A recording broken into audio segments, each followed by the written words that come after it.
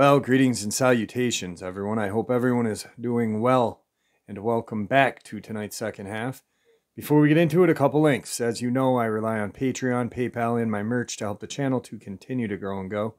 The links to Patreon and PayPal are in the description below. My merch displayed directly under the video. Also, Dogman Frightening Encounters, Volume 1, 2, and 3, the audiobook versions. They were written and researched by Tom Lyons, narrated and produced by me, Jeffrey Nadolny.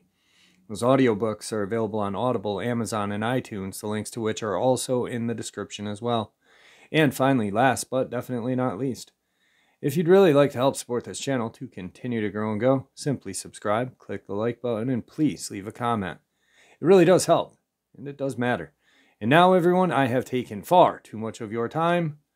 Let's get on with tonight's second half, shall we? Tonight I am going to share with you some proof, evidence, that the government or NWO or secret government or whoever you want to call them tried to stifle Admiral Byrd and his find, the Great Unknown.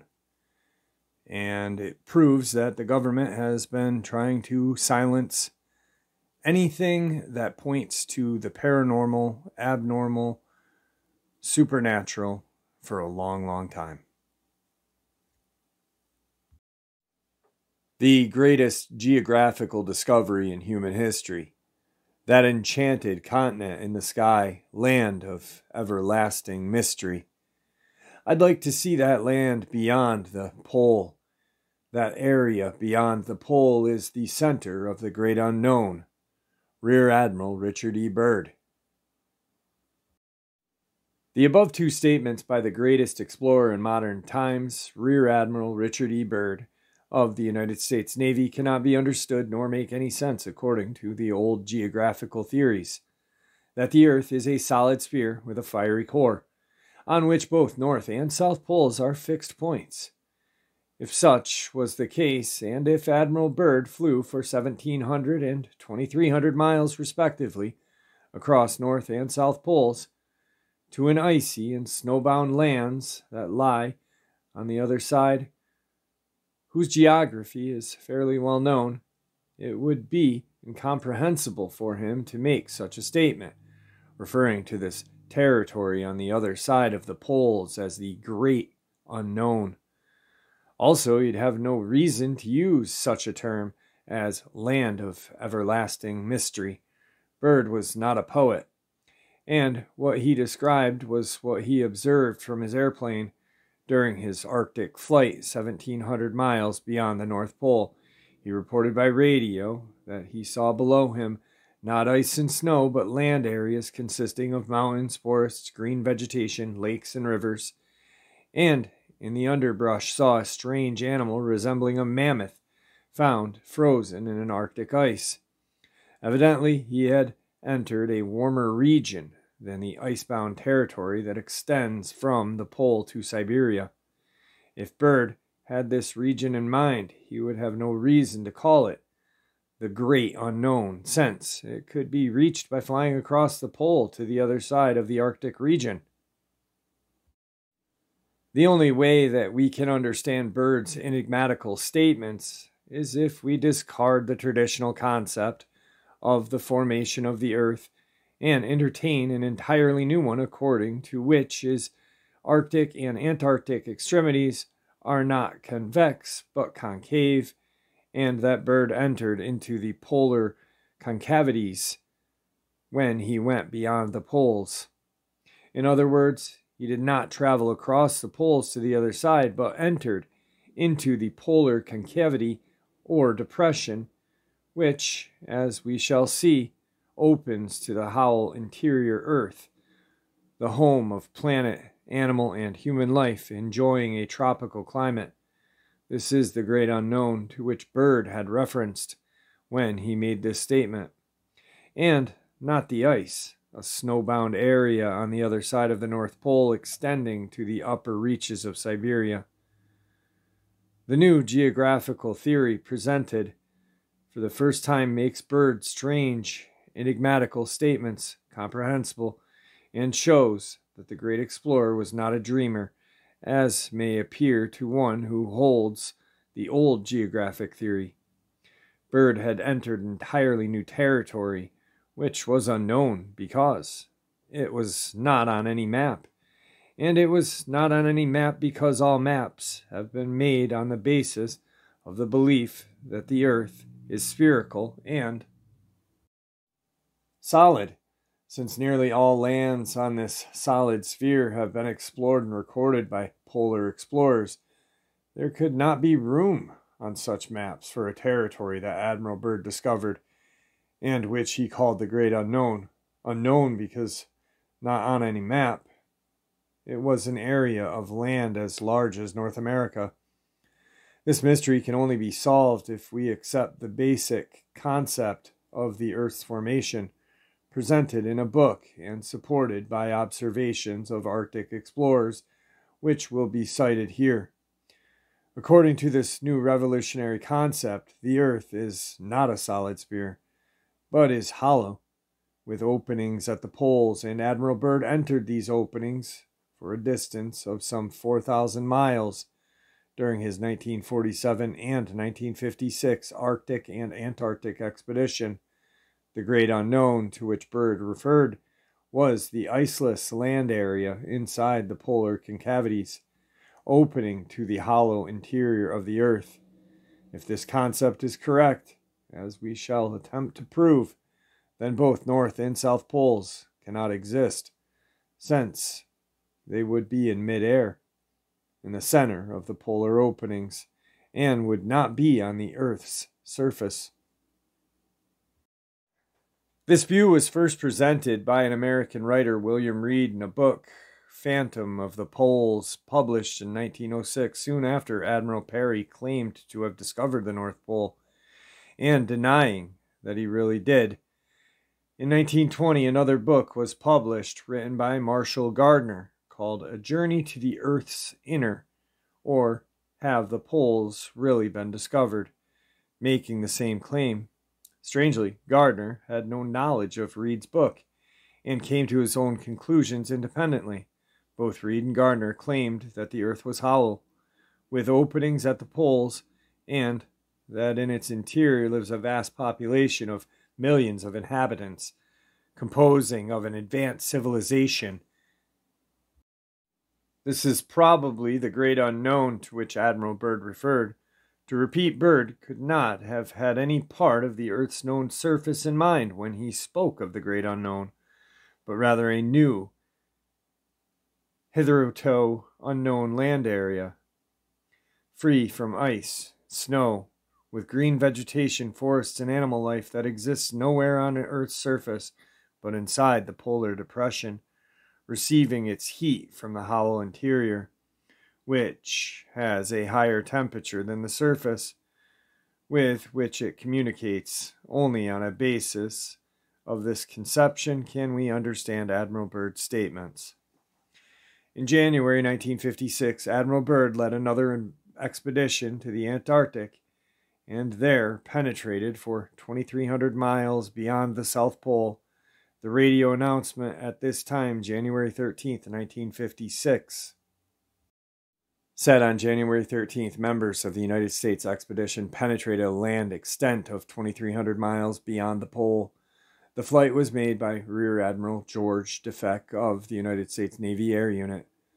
The word beyond is very significant and will be puzzling to those who believe in the old conception of the solid Earth. It would then mean the region on the other side of the Antarctic continent and the ocean beyond, and would not be a vast new territory, nor would his expedition that found this territory be the most important expedition in history of the world.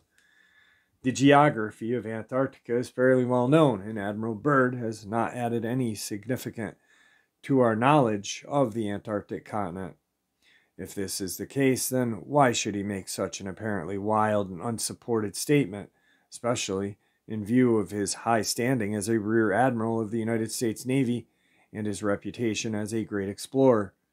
This enigma is solved when we understand the new geographic theory of a hollow Earth, which is the only way we can see any sense into Admiral Byrd's statements and not consider him as a visionary who saw mirages in the polar regions, or at least imagined he did. After returning from his Antarctic expedition on March 13, 1956, Byrd remarked, "The present expedition has opened up a vast new land." The word land is very significant. He could not have referred to any part of the Antarctic continent, since none of it consists of land, and all of it of ice, and besides, its geography is fairly well known, and Byrd did not make any noteworthy contribution to the Antarctic geography, as other explorers did, who left their names as memorials in the geography of the area. If Byrd discovered a vast new area in Antarctic, he would claim it for the United States, and it would be named after him, just as would be the case if his 1,700-mile flight beyond the North Pole was over the Earth's surface between the pole and Siberia. But we find no such achievements to credit of this great explorer, nor did he leave his name in the Antarctic or Arctic geography to the extent that this statement about discovering a vast new land would indicate. If his Antarctic expedition opened up a new immense region of ice on a frozen continent in Antarctica, it would not be appropriate to use the word land, which means an iceless region similar to that over which Byrd flew for 1,700 miles beyond the North Pole, which had green vegetation, forests, and animal life. We may therefore conclude that his 1956 expedition for 2,300 miles beyond the South Pole was over similar iceless territory not recorded on any map and not over any part of the Antarctic continent. The next year, in 1957, before his death, Byrd called this land beyond the South Pole, not ice, on the other side of the South Pole, that enchanted continent in the sky, land of everlasting mystery. He could not have used this statement if he referred to part of the icy continent of Antarctica that lies on the other side of the South Pole. The words everlasting mystery obviously refer to something else. They refer to the warmer theory not shown on any map that lies inside the South Pole opening leading to the hollow interior of the Earth. The expression that enchanted continent in the sky obviously refers to the land area and not ice, mirrored in the sky, which acts as a mirror, a strange phenomenon observed by many polar explorers who speak of a island in the sky or water sky, depending or whether the sky of polar regions reflects land or light. If Byrd saw the reflection of water or ice, he would not use the word continent, nor call it an enchanted continent. It was enchanted because, according to accepted geographical conceptions, this continent which Byrd saw reflecting in the sky, where water globules act as a mirror for surface below, could not exist. We shall now quote from Ray Palmer, editor of Flying Saucer magazine and a leading expert on flying saucers, who is of the opinion that Admiral Byrd's discoveries in the Antarctic and Arctic regions offer an explanation of the origin of flying saucers, which he believes do not come from other planets but from hollow interior Earth, where exists an advanced civilization far in advance of us, using flying saucers for aerial travel, coming to the outside of the Earth through the polar openings. Palmer explains his views as follows. How well known is the Earth? Is there any area on the Earth that can be regarded as a possible origin of flying saucers? There are two. The two major areas of importance are the Antarctic and the Arctic. Admiral Byrd's two flights over both poles prove that there is a strangeness about the shape of the Earth in both polar areas. Byrd flew to the North Pole, but did not stop there and turned back, but went for 1,700 miles beyond that. and then retraced his course to his Arctic base due to his fuel supply running low. As progress was made beyond the pole point, iceless land, and lakes, mountains covered in trees, and even monstrous animals resembling mammoth of antiquity was seen moving through the underbrush, and all this was reported via radio by the plane occupants. For almost all of the 1,700 miles the plane flew over land, mountains, trees, lakes, and rivers. What was this unknown land? Did Byrd, in traveling due north, enter into a hollow interior of the earth through the northern pole opening? Later, Byrd's expedition went to the South Pole, and after passing it, went 2,300 miles beyond that. Once again, we have penetrated an unknown and mysterious land which does not appear on today's maps. And once again, we find no announcement beyond the initial announcement of the achievement. And strangest of all, we find the world's millions absorbing the announcements and registering a complete blank insofar as curiosity is concerned. Here then are the facts. At both poles exist unknown and vast land areas, not in the least uninhabitable, extending distances which can only be called tremendous because they encompass an area larger than any known continent. The North Pole Mystery Land, seen by Byrd and his crew, is at least 1,700 miles across its traverse direction and cannot be conceived to be a narrow strip. It is an area perhaps as large as the entire United States. In the case of the South Pole, the land traversed beyond the pole included an area as big as the North America, perhaps the South Polar Continent. The flying saucers could come from these unknown lands beyond the poles. It is the opinion of the editor of Flying Saucer magazine that the existence of these lands cannot be disproved by anyone considering the facts of the two expeditions which have been outlined. If Rear Admiral Byrd claimed that his South Pole expedition was the most important expedition in history of the world, and if, after he returned from this expedition, he remarked, "The present expedition has opened up a new vast land," it would be strange and inexplicable how such a great discovery of new land area as large as North America, comparable to Columbus's discovery of America, should have received no attention and have been almost totally forgotten today. But that nobody knew about it, from the most ignorant to the most learned. The only rational explanation of this mystery is after the brief announcement in the American press based on Admiral Byrd's radio report.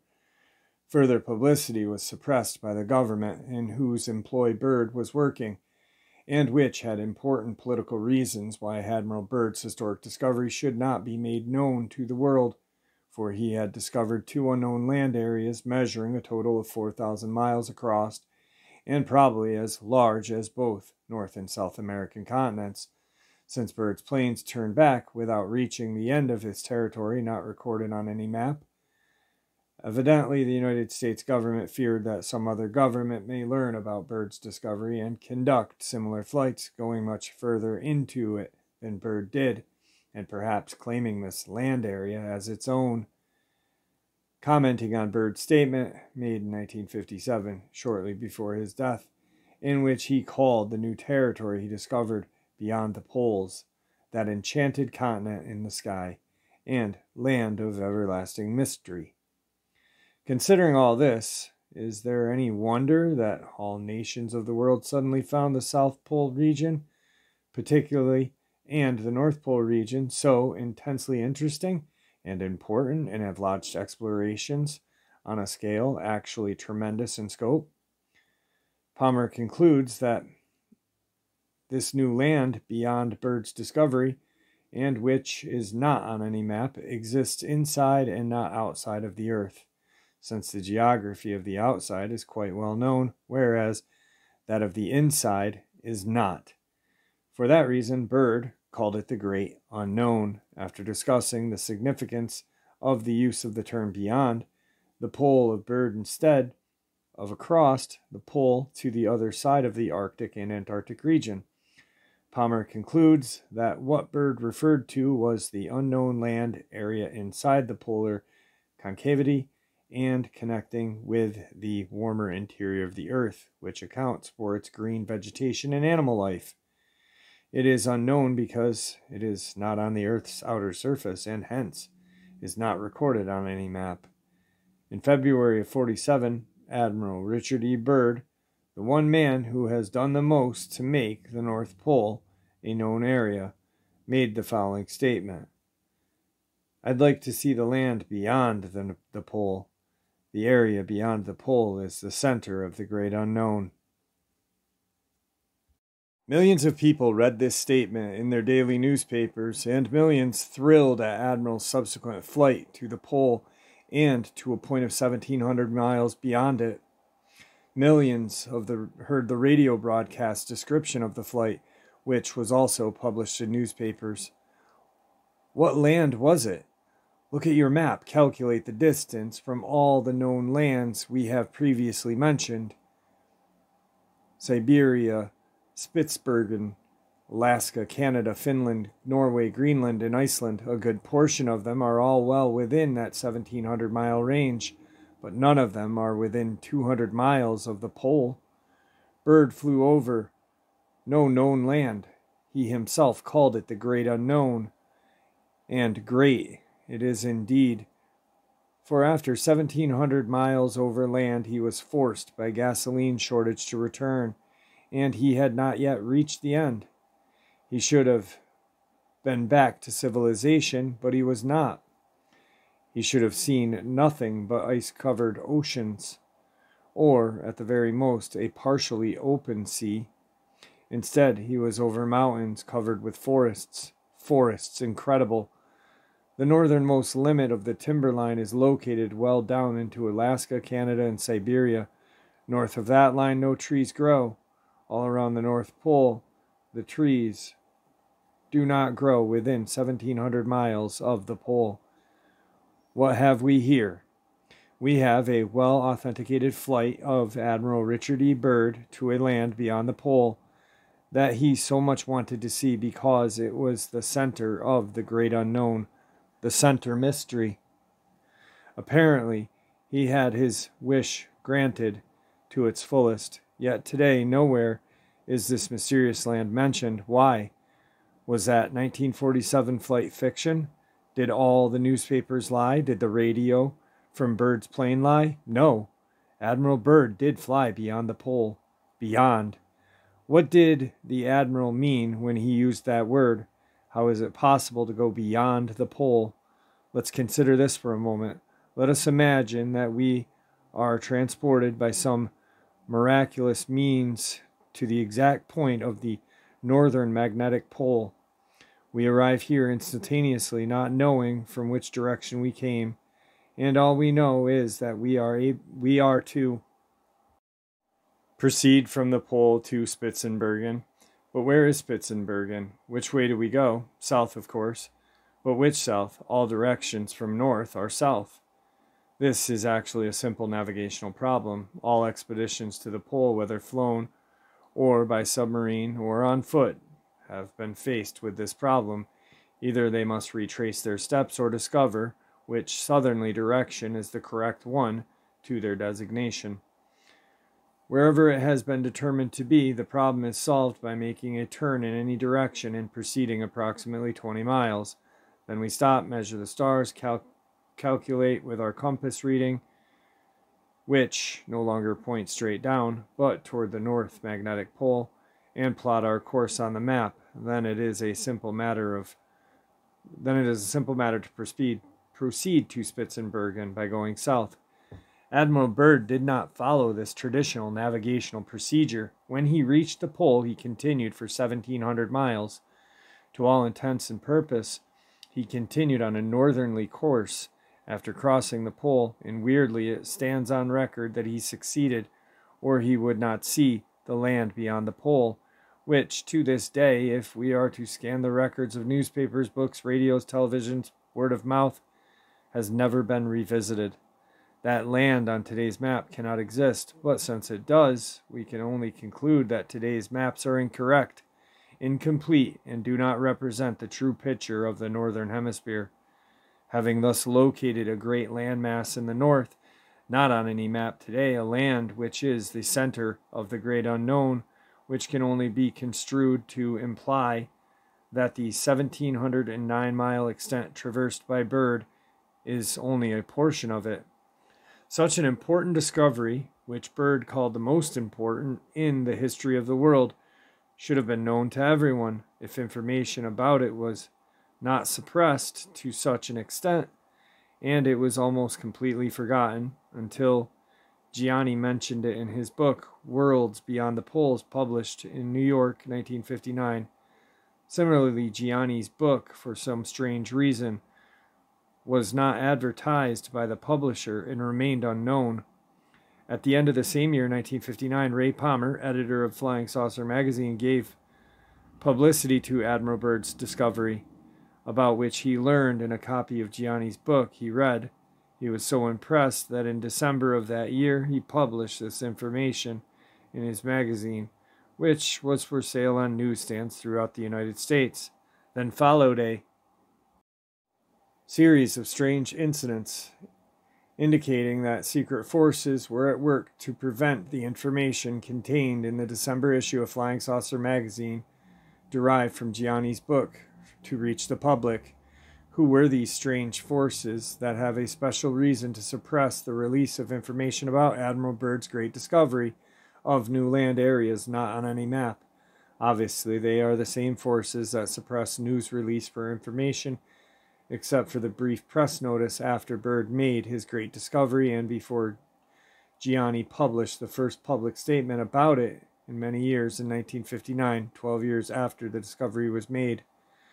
Palmer's announcement of Byrd's discovery in the Arctic and Antarctic was the first large-scale publicity since the time they were made and briefly announced, and so much more significant than Gianni's quotations and statements in his book that was not properly advertised and enjoyed a limited sale. For this reason, soon after the December 1959 issue of Flying Saucers was ready to mail to subscribers and placed on newsstands, it was mysteriously removed from circulation, evidently by the same secret forces that suppressed the public release of this information in 1947. When the truck arrived to deliver the magazines from the printer to the publisher, no magazine were found in that truck. A phone call by the publisher, Mr. Palmer, to the printer resulted in his not finding any shipping receipt, proving shipment has been made. The magazines had been paid for. The publisher asked the printer return the plates to the press and run off more copies, but strangely the plates were not available and were so badly damaged that no reprinting could be made. But where were thousands of magazines that had been printed and mysteriously disappeared? Why was there no shipping receipt? If it was lost and the magazines were sent the wrong address, they would turn up somewhere, but they didn't. As a result, 5,000 subscribers did not get their magazine. One distributor, who had received 750 copies to sell on his newsstand, was reported missing, and 750 magazines disappeared with him. These magazines were sent to him with a request that they be returned if not delivered. They did not come back. Since the magazine disappeared completely, several months later, it was republished and sent to subscribers. What did this magazine contain that caused it to be suppressed in this manner? By invisible and special forces, it contained a report of Admiral Byrd's flight beyond the North Pole in 1947. So the first printing of the magazine completely disappeared, and the second printing did not have this report of Admiral Byrd's flight, which is very strange. So why is the government suppressing things from us? Well, they always have. This is proof right here. Like when I talk about the government suppressing stuff about Dogman attacks or you know, anything that's strange. And the people outside of the norm, as because we're normal, we are, don't believe it. Well, it happens, you know. A lot of information out of Virginia has been covered up. A lot of information about the case in Cott County, Tennessee, covered up. It's just, it's crazy that our government does this to better suit their agenda. And in the end,